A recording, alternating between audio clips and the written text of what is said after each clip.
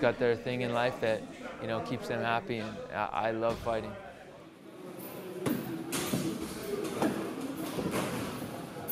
It's an outlet, I guess, in many ways. It's intriguing. I love training martial arts.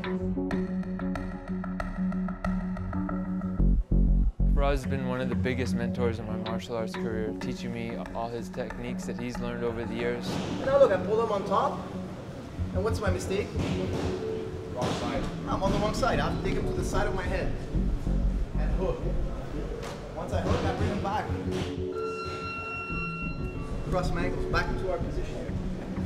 I lean the arm over the head, and here he's locked in tight.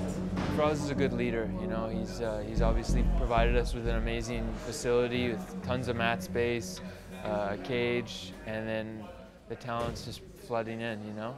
And like I said, he's a good leader. You know, he's always there to, you know, study footage and study fights and be there for us at our fights. So he's always bringing in new techniques, plus all the new guys that come in. So, you know, it's a combination of many things, but Firas does a great job of, you know, taking the horse by the reins and you know, leading us, I guess, so to say.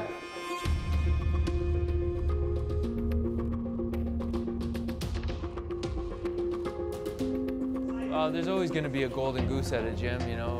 There's always going to be one guy that, you know, has a lot of success, but, you know, that's always changing, and, you know, that's a good thing. You should always be happy for your brothers that, you know, they have success in their careers, you know.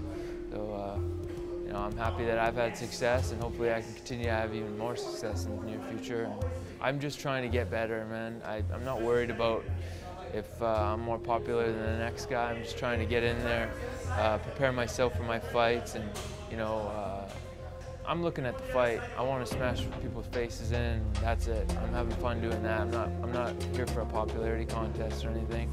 But I understand when you have success, you know, the attention is on you, and you know, I don't go to my way to be seen or things like that, or have you know, paparazzi or people swarming me all the time. Like, I'm not that kind of popular or star or anything like that. So I'm just a regular guy with a family, and I come and train, and then I have my fights. So I have a pretty normal life, I think. Nothing really interferes with it.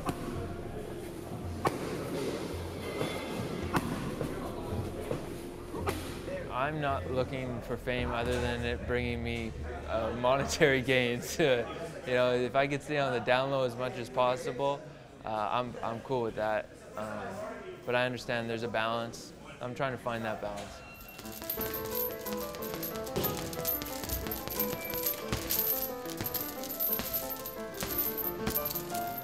I really like getting into, you know, hard contests. You know, I'm a scrappy guy, so that nothing changes there. I obviously want to be on you know, the giving end of the fight, but, you know, then rather than the receiving. But sometimes it happens, and, you know, I think I'm built for that. You know, I can give as well as receive, and you know, I have no problem with that. I'm sure I'm gonna have some post-traumatic stress or whatever, some concussion syndrome, but whatever. This is what I'm built for. This is what I'm meant to do, and I'm having fun doing it. So I'm gonna live my life the way I want.